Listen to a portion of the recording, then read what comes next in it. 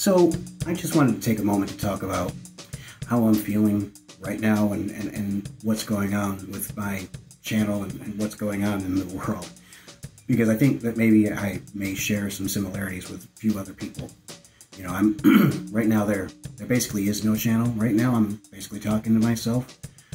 I've got a few videos up, not a lot going on. I've been wanting to do this for months and months. I've been working towards this for months and months and learning, you know, music editing and getting back into my instrument again and video editing. And now we find ourselves in this pandemic, along with the most incredible social upheaval I've ever experienced in my life.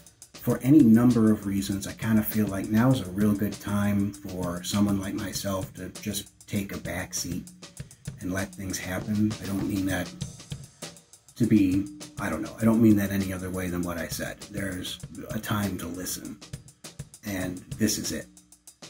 But at the same time, I have this overwhelming need to create something new, and that's kind of what I wanted to talk about. Why do I feel so compelled to write something new? And the reason, pure and simple, and this is not a new thing, this is not a post-George Floyd experience. I've been experiencing this for a long time, you know, right now, I don't want to look at the news, because there's not a lot of good news out there. But certainly, if you don't want to look at the news, you look at the old stuff, right? You look at some stuff, you watch an old movie, you know, hang out, whatever. Great, so I'll do that.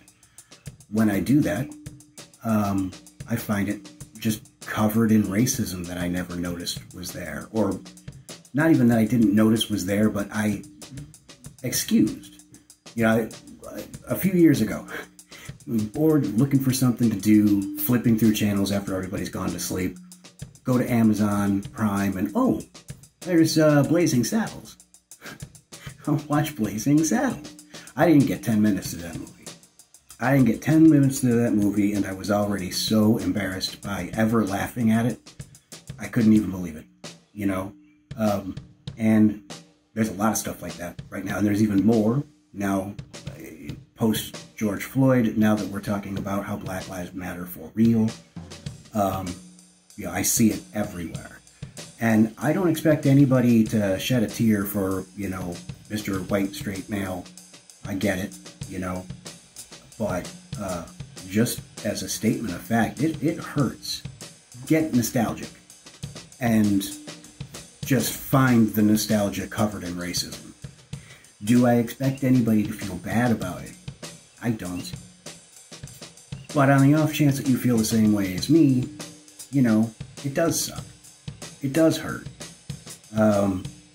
We got to give it up. We got to let it go. And we've, you know, got to accept the things that we've let slide in the past that we can't let slide anymore.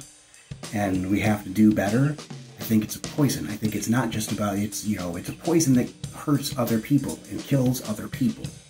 But it doesn't do you any good either. It really does. What is the point of being afraid of black people? What is the point of spending your life clutching your possessions when another person walks by? It's a poison. We all need to let it go. But looking back on the past can be hard. So I can't look at the news. I don't really want to dwell on the past. I need to move forward. And I need to create new music.